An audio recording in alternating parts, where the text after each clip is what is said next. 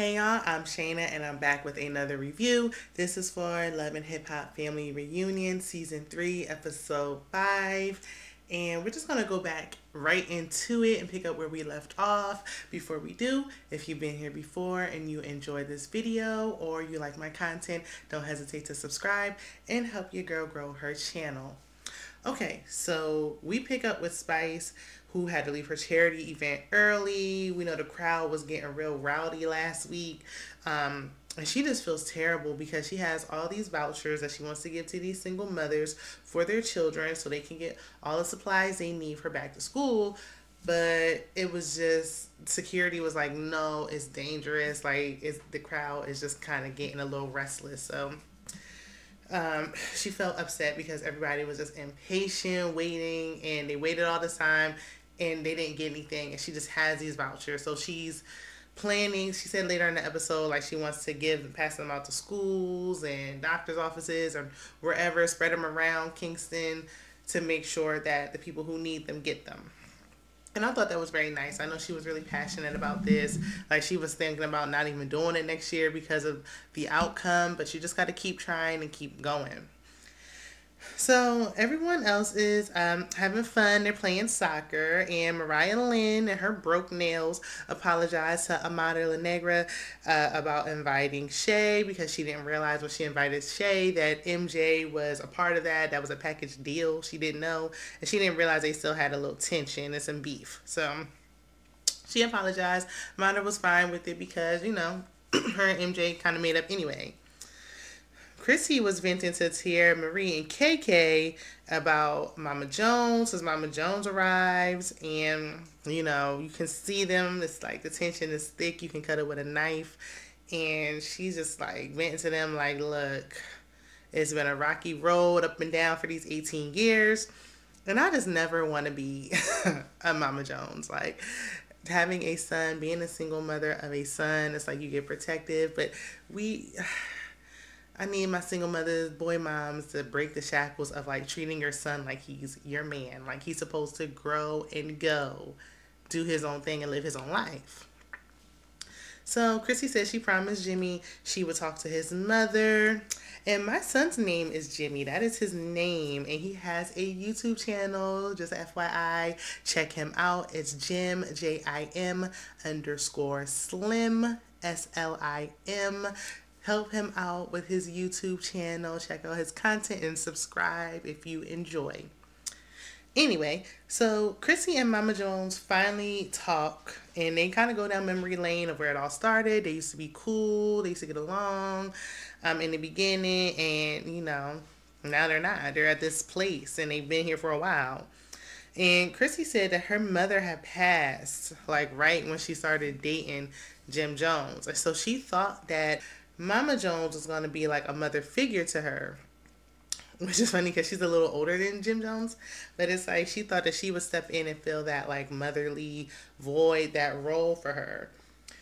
And Nancy said, like, look, she didn't know how to deal with it. She lost her own mother. Like, she didn't really know. And Chrissy's like, you know how it felt. I feel like that should be all the more reason for y'all to connect. But Mama Jones does not know how to deal with emotions. She doesn't know how to handle them. She doesn't know how to deal with emotions. And when somebody just doesn't know how to deal with emotions, they were raised off survival and not love, it's hard for them to give something that they just might not even received. So, but they make up. They say they love each other. They're both very stubborn women. I'm glad I've never like dated anyone or been with anyone and the mothers were this way, because I don't know how I would handle it. Like, that's just a lot. Like, embrace, you know, if the woman's your son's in love and she's a good woman, like, I feel like embrace her and look at her as a daughter instead of like an enemy. So you know, they said there's no more tension between them, and that's good.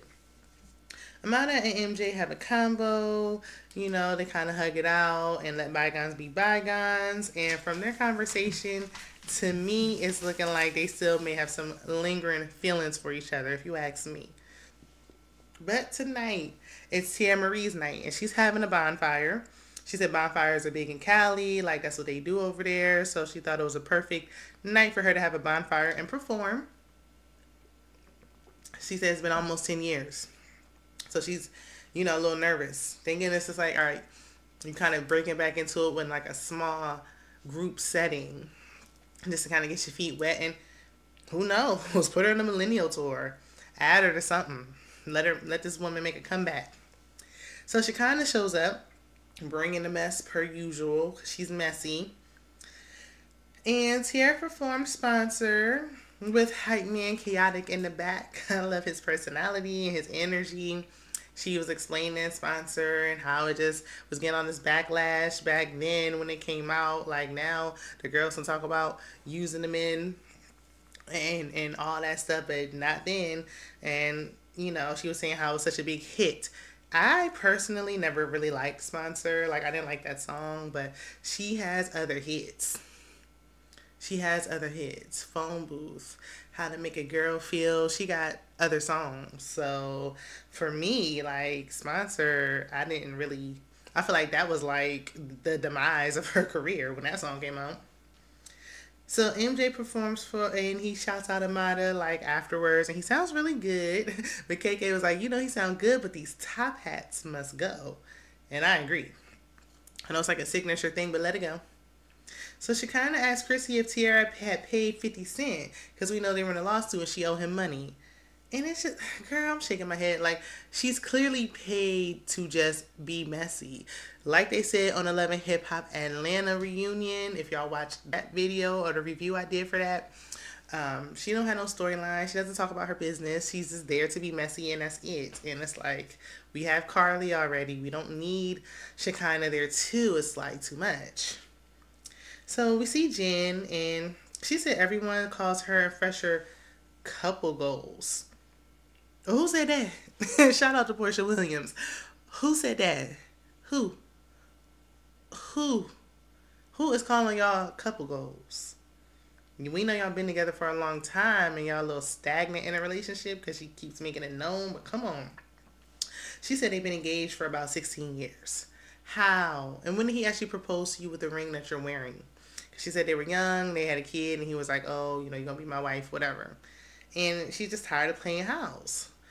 Honey, you ain't going to leave. If you're not going to leave and he knows you're not going to leave, then you will be playing house. I'll go over there and ask Chrissy about it. She know. So Tierra is sitting down with Shekinah and I forgot who else. And she's explaining why she has to pay 50 Cent after losing that lawsuit. And she was like, look, he'll get it when I got it. And I know that's right. I don't like 50 Cent. And it's like, he's a Cancer like me, but I don't see it for him. Not a fan. So Shekinah's fake self was like, oh, maybe she can help me out with my lawsuit. And I'm just being nosy, like acting like it was just innocent and harmless. No, you were starting mess. The way you kicked it off to Chrissy was not how you saying it when you in Tierra's face. Because she always talking about, I can't fight this and that. Yeah, but like at least stand on what you said. If you're going to be messy like that, be messy like that. Don't try to backslide when you're in front of the person. So Shekinah was saying her issue with Lyrica, because earlier Lyrica tried to shake her hand and she like, rejected and refused. And she just shaded her and shunned her off. And she was saying, like, one, she doesn't understand why Lyrica unfollowed her. She said, like, look, Lyrica asked me to, she hit me up in my DM asking me if I could post her song. And I did.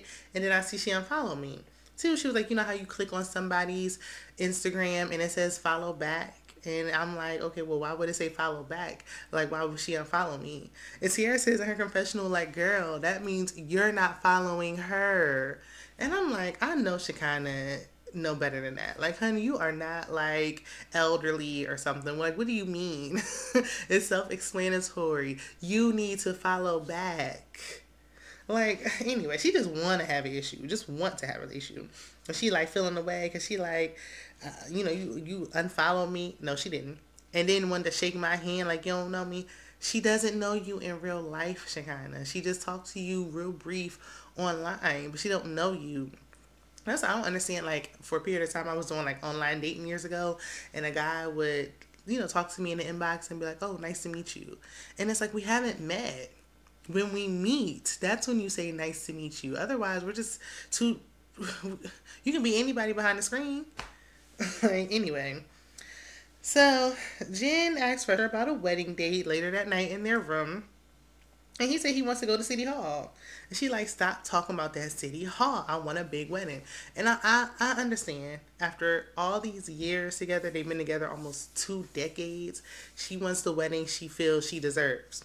Refresher's like, look, she ain't worked in years. I'm the provider, and it just doesn't make sense to spend. You want a $250,000 wedding? It just doesn't make sense to do that. Like, we could just go to City Hall. She started talking about he broke, and that's broke mentality. No, that's how you stay in the struggle with that mentality. I understand if you at this point, if you really want to marry the man, it doesn't have to be City Hall though. Like there needs to be a bit of compromise. Maybe we can get a $10,000 wedding. Maybe we can rent an Airbnb or something. I don't know. Go to Vegas. You have ways where you can elope or have smaller ceremonies where it doesn't cost that much money. Like we know y'all was on one season of Love and Hip Hop that time when nobody was watching, but come on, come on. Who are you doing it for? For who? Because at the end of the day, it's really for other people. It's not for y'all. Like the point is the marriage, not the wedding ceremony. So he like, look, if you don't want to go to City Hall, then you gonna be a forever fiance. That's just what it's gonna be. And she talking about they broke up for 2 years. I'm like, 2 years is a long time. And in that time she felt like, okay, well I can do it on my own. I can do it by myself. I see after them 2 years you went back. Cause honey, doing it by yourself is not really where it's at. It really ain't. Unless you're in like something so toxic where you like, I need peace of mind. But if he taking care of you, you ain't have to work. You don't want to do it by yourself. That's why you won't leave. And she like, I'll give it a year. And if we ain't no wedding planned, then I'm leaving. Now in the previews for next week, she says 2 years. And it's like, you keep setting the time back, back, back. You ain't leaving. You ain't going. Go on to City Hall. Book a trip to Vegas. Make a trip out of it. And just do it and enjoy the vacation. I don't know. But it doesn't have to be like a $250,000 wedding. I understand that. Especially in the midst of inflation. And they saying we coming up on a recession. Even though I think we already in a recession. But that's just my opinion. Otherwise, that was the end of the episode. So let me know what y'all think in the comments. And I will see you in the next one. Bye.